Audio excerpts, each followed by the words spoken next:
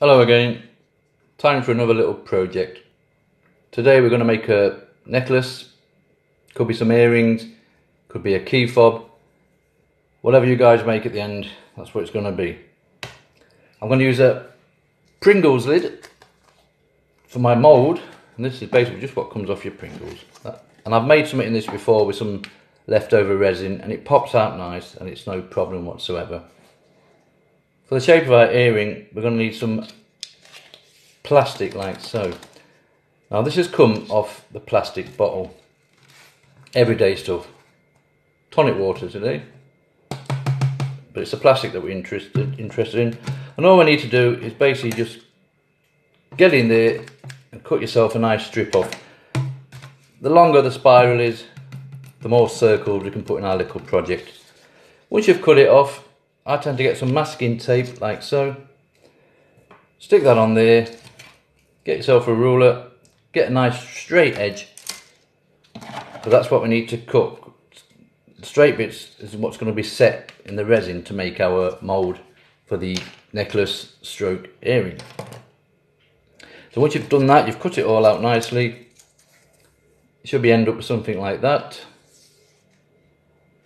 Go as thick as you like. The thicker it is, the more chunkier the necklace is going to be. You can make it that thickness, and if you're really clever, you might get away with cutting it down the middle afterwards with a scroll saw, band saw. That's entirely up to you. But I'm only going to make the one necklace today. Okay, so we've done that, and all we need to do now is wrap that round. It's a bit springy. Keep hold of it, and then we're going to wrap it round again. And like I say, the longer it is, the more you'll get out of it. And we can wrap it around again like so. Well, these are quite tight together because it's only a small bit of scrap I've shown you. Once you've done that, get yourself a clip. I'm actually using the clip that comes with the mobile phone to hold the headphones in. And you just sit that on there, and that's your little shape, your little mould, made and ready to go. You can use peg, the peg will hold it in place. Paper clip will hold it in place. Right, that's ready. Excuse me. We've got our mould, your lid. Put a thin layer of resin in there. Now I only ever make this when I've got a bit of resin left over from a project that I made before. Line that with resin, and all we're going to do is drop our shape inside. I don't know if you can see that one. Well, that's got in there nicely, and that's set. That's good, that can come off. And there is our earring, pendant, necklace, mould, ready and good to go. Now originally that was going to be my main size, but then I realised there'd be a nice chunk of plastic on it. So I'm going to have to put another section around the edge of this. So we'll have 1, 2, 3, 4. 4 different colours to fill in with the resin. Shouldn't leak anywhere because that's all nicely sealed now. So I'll put this end piece on, which like I say should have gone in at the beginning, and that will give me an edge to it like so. Let it set, and then we'll move on to the next stage. Right, we've got that end piece in now. I've gone a bit over the top with the sellotape just to make sure it doesn't leak out anywhere. Ideally, like I say, that should have been set in the same time as we set those ones in. Not to worry, if it leaks out and it's a disaster, we'll just end up with a small one in the middle. That doesn't bother me too much, I'm just messing about. The resin we're going to use is Amazing Clear Cast, parts A and part B. I love this stuff, and what's good about it, you mix it 1 to 1 by volume. So if you have an inch worth in that one for your A, you want an inch worth in that one for your B, for your hardener. Mix the two together, and then what I'll do, I'll put a separate, so much in one for the red, so much for yellow, so much for green, whatever colours we're going to use. So I'll mix this up off camera because it's a standard thing. Always follow your instructions. So I'll mix the resin and then we'll start pouring it in. Right, we've mixed our first coloured resin up. I'm going for yellow, which I had left over from my previous project. And all we're going to do is fill these in now. These are kind of little projects you'd leave to one side, and you might only have a bit of yellow, so you could throw that in there and then just leave it. And it could be a month later, you use a bit more resin, throw a bit of red in there. That gives you a nice camouflagey effect with different colours. As it is today, it's going to be pretty boring, because it's just going to be, we'll say yellow, red. It might be yellow, red yet. I've got some green and blue, but we'll see how we get on. So we'll get this thrown in here now without messing.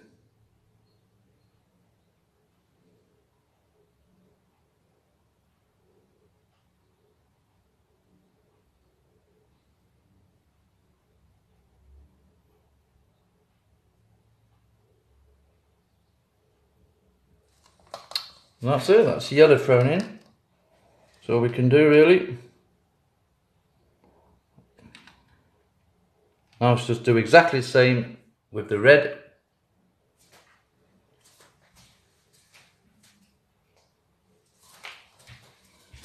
Which we've got here.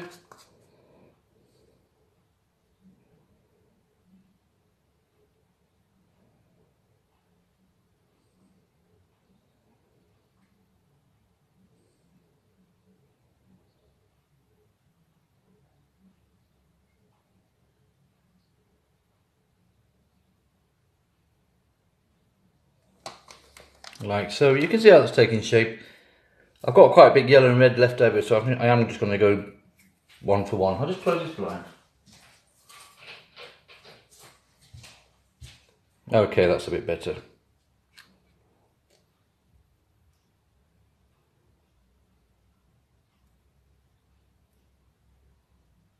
Right, you can see what we're looking for. So I'll finish this off and then come back at the end. As you can see, we're all finished now. I've stuck to some basic colours, not to get too carried away. I wish I never put the red on these surround. I was quite happy with the three colours in the middle, the yellow, red and orange. But it's too late now, it's gone in. So we'll let that set, and then we'll start sanding it down. I might sand away most of this red on the end. But height wise, I think we're about there. And always have a little project to one side, just for your leftovers. Right, that's set nice. I took all the sellotape tape off. It took some getting off because it had leaked underneath. So next time, I need to set these, and the final one, should I say, in resin. But lesson learned, the back comes off really easy. And that's lovely and smooth. So you've got a smooth back, and you've basically got a smooth front. Now you could actually put an hole in that. And if you're a bit of a hippie, you're good to go. What I'm going to do is sand it all down. There's a slight little lip there. Make it smooth, and then bring these edges, I wouldn't say to a point, but round them off nicely. Nicely, should I say. And then we'll put the hole in and see how far we get.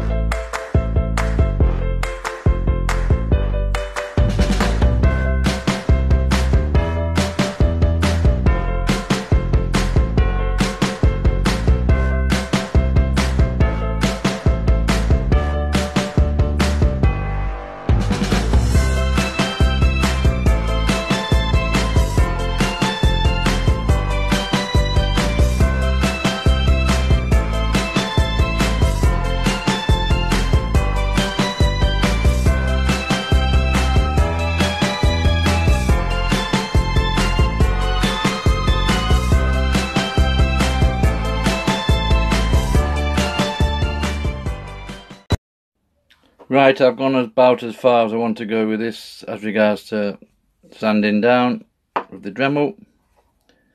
I popped a little hole in there, as you can see. Rough looking, isn't it? Right, what we've got to do now is sand it down. I'm going to start with 1,000, 1,200, 1,500 and finishing up at 2,000. Throw yourself a bit of water on. and we're going to do what everybody loves to do, is sand it down. I'm going to get as near as I can to a nice finish, but I'm not overly bothered, because the idea of the experiment was to see if I could do the multicoloured, which obviously that does. Yep, so I'll get away and start sanding this down. Right, let's start with the 1000. Like I say, get some water on it, just keep the dust down and help things run a bit smoothly.